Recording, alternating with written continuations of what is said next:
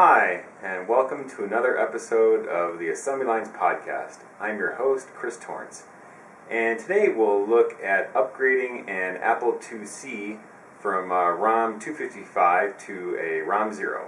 So let's get started.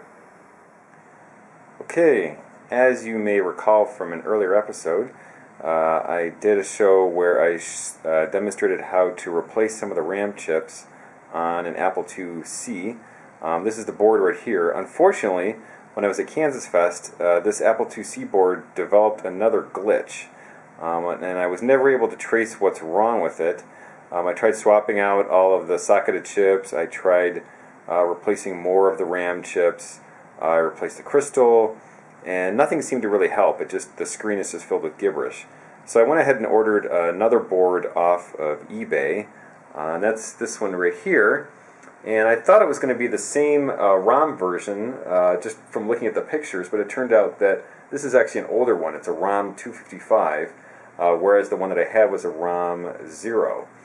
So some research online showed that it's actually pretty easy to upgrade, and because I had the ROM chip from the broken motherboard, I knew that ROM chip was okay because I tested it in a different Apple IIc board while at Kansas Fest. So I knew I had the upgraded ROM 0 chip, and so all I needed to do was just do a couple quick modifications on the motherboard, and then pop in the new ROM chip. So if we look really closely, there's 2 points, and they're labeled W1 and W2. W1 is just to the left of the ROM, and then W2 is just above the MMU chip. And all you need to do for these to upgrade from the older ROM 255 to the ROM 0 is to just scrape away the solder on W1, so you can see what used to be a complete solder pad there covering both sides of W1. I've scraped away half of it, so there's no longer electrical contact between the two. And then on W2, you just need to bridge that. And all this does is the original ROM 255 chip, which is actually now here, is actually only a 128 kilobit chip, whereas the new one, which I've now put in, is a 256 kilobit. And so by changing those 2 points, the W1 and the W2, you're actually just changing where the pins intersect the ROM chip. So it's basically just changing around some of the pin configurations. So now that we've got the solder points all modified, all we need to do was swap out the ROM chip, the old ROM 255 to the new ROM 0, and we can fire it up and see what happens.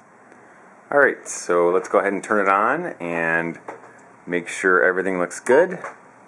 So it comes on, we've got a prompt, or we've got the correct screen at the top, and there's the prompt, and we do print peak of 64447, which is the special location to tell us what it is, and sure enough we get a 0, so this is indeed a ROM 0. Just for confirmation and to make sure everything is okay, we can also do the self-test, and to do this you hold down the open Apple and closed Apple keys and then just turn the computer on while you're doing that. And so we'll go ahead and do that, and I'll just zoom in a minute once I've turned the computer on, and you can see it comes up, and it's going to go ahead and do the self-test, and then assuming that everything's okay and it checks out all the ROM and the RAM, it will give me confirmation of that. And so this is an easy fix to upgrade from a ROM 255 to a ROM 0. It fixes a few things in the system monitor. It also gives you the diagnostic self-test. There's a few other enhancements in the system ROM. And so I'd recommend, and there it is, system OK, so I'd recommend if you have a ROM 255 Apple IIc, you still have to get the new chip. That's the only tricky part, is locating a ROM 0 chip.